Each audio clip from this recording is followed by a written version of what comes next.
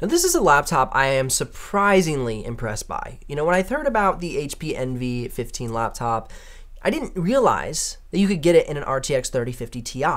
And I thought that could really be advantageous because normally I see this laptop as something, you know, with a standard i7 1165 G7, something thin and light and, you know, just kind of good for graphic design. But this laptop packs a punch for not only video editors, but even a little bit of light 3D modeling. Let's get into it. Now, first and foremost, I'm going to just throw it straight out there that this is last year's 11th gen, okay? And if you don't like that, just honestly, just bail in the video now, drop your nasty comment, and we'll move forward. So keep that in mind. But what we're going to be looking at is the true performance you can get out of this laptop before we even get to 12th gen. And for somebody who's looking to maybe even save some money once 12th gen launches, this could be a laptop for you as well. I would see this as kind of like the premium HP Omen. Now, it doesn't have as much performance in the GPU category because with the HP Omen, we can get the RTX 3060 or even 3070. But if somebody's looking for a good, like professional, on-the-go, nice aluminum build quality with some good performance, this could be a really great option for you. Now, I did a full unboxing, so if you're curious about the exact build quality, impressions, and all of that, you can check that out at the end of this video. But what we're gonna get into is some of the things that I missed or just simply couldn't cover because I didn't test it yet, and talk about those now. First being the webcam, so we'll get a quick sample of that. Hello. I am Where's Waldo, and this is the HP Envy camera. A little audio test, a little video quality. It's pretty good. Nah, it's not that great. It's just okay. But it'll do the job for some Zoom calls. Now next, let's take a look at the screen. So for the color gamut range, here are the results coming up on the screen now, and this is where we get some good results. So we not only get a good build quality with the aluminum, but we also get a good quality screen. So that was a big bonus for the screen.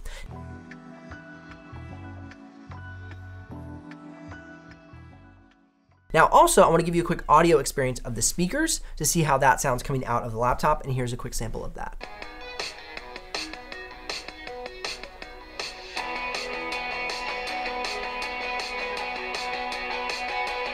Now, for ports, we do have a good selection of ports. However, we are missing the full-size SD card slot like on the HP Omen. So if I were going to pick this between the HP Omen for the ports in general, I would lean towards the HP Omen because this has a micro SD card slot instead of the full one. However, we do have two Thunderbolt ports.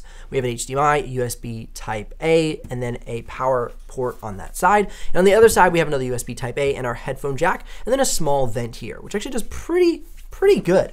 Actually really good cool in this laptop.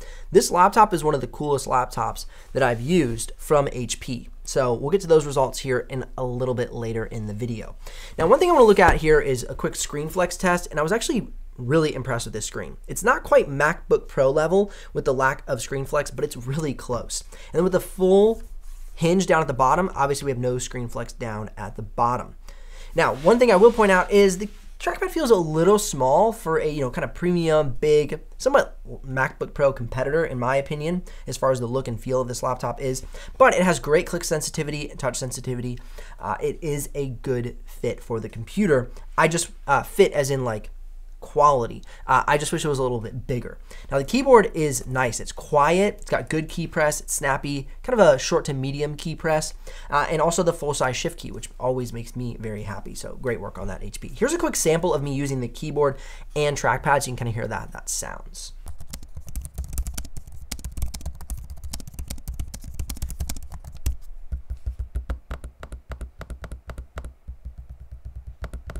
Now this laptop is actually fairly thin and light. Compared to the HP Omen, it is quite a bit thinner. And that's something that I think this is why I would say it's more of a professional on-the-go friendly version of the HP Omen, which is slightly less performance. And so if you're looking for something like that, this would be a great pick for you. Now the battery life is an area that I thought it was pretty good, but nothing amazing. Now for the battery life results, what I do is I run the computer in Passmark for the kind of productivity battery life test, and then I also run it streaming YouTube videos for as long as till the battery go dead, and this is all done at about 35 to 40% screen brightness.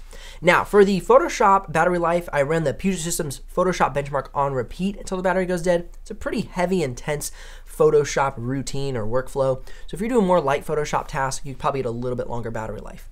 For the video editing battery life, I run Premiere Pro, Playback 4K project on repeat, so loop, it just continues to loop until the battery goes dead, and that's how I get those results.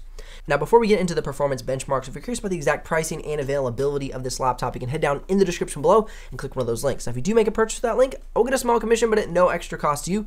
But of course, that's what keeps this channel alive and the helpful content coming your way. Now, kicking things off in Cinebench R20 R23, Geekbench single core and multi-core, you can see that we have pretty good results here on the list. It's nothing that is really blowing your socks off when you're first looking at the Cinebench R20 and R23, and that's really a bit of the more 3D modeling, and so it kind of complements things there with kind of the CPU and GPU. But as we get into Geekbench single core and multi-core, we're seeing much better performance. It's actually pretty incredible to see that this laptop outperforms many other of the gaming PCs that I've had on my channel. So good work on you, HP, with this Envy. Now, moving forward into the real-world benchmarks, looking at 3D modeling in Autodesk 3ds Max, Autodesk Maya, PTC Creo, and SolidWorks.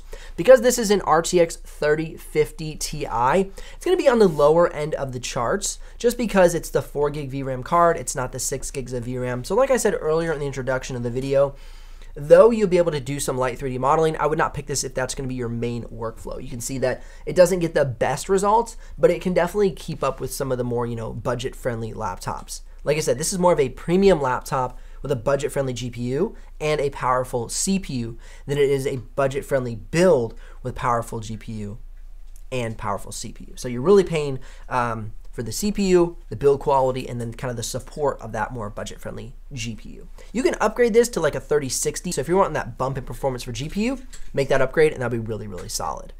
Once again, inside of After Effects, this is another area I was like, dang, this thing's keeping up like pretty good here. It was right behind the HP Omen with the Ryzen 7 5800H and RTX 3060 GPU. Next, we're jumping into video editing, and once again, I was pretty floored. The export times were good, pretty standard, nothing crazy there, but what really stood out to me, and those will pull up on the screen right now, is the playback. The playback impressed me way more than the export times. The export times were pretty standard.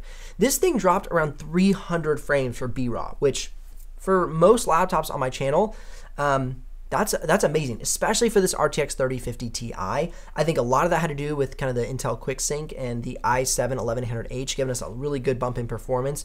And then even in the red footage, though, we weren't seeing insane, like close to 0 drop frames, we didn't see the 10 to 12,000 drop frames that we've been seeing in the past. I was just like, man, this is impressive. This is a powerful little beast. And so keeping in mind perspective, something that has had 0 drop frames is a PC build I recently reviewed that had the i9 12900K and an RTX 3090 desktop GPU. Okay, so that dropped 0 frames. So this one is getting, in just a couple of thousands, is very impressive to me.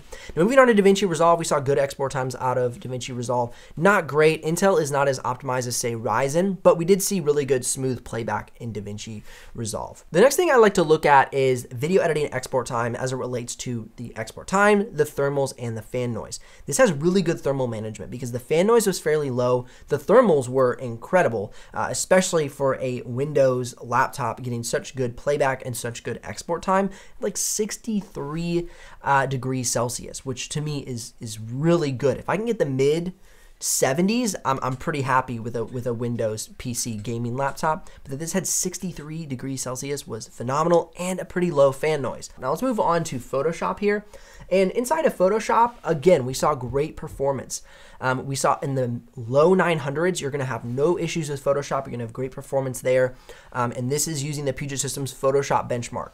And so with that in mind, you're gonna have a great time with multiple layers. You're not gonna have a lot of issues, a lot of lagginess, especially if you get this one with 16 gigs of RAM.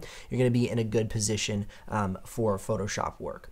Now, if you're curious about the exact pricing and availability, of course, links are in the description below. Likes if this video has brought you some value, and subs if you don't miss out on the future uploads. I'll see you here in the next one.